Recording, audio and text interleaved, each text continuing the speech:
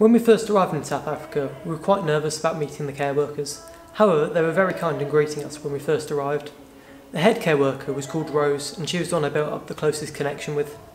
After we'd introduced ourselves, we helped the care workers make food for the children who were coming back from school. When they arrived, we played with the children and also helped them with their school work. We ended up spending 3 days in this community, which is called Mafambisa. These are my strongest memories from South Africa and have really made me reconsider how I live my everyday life.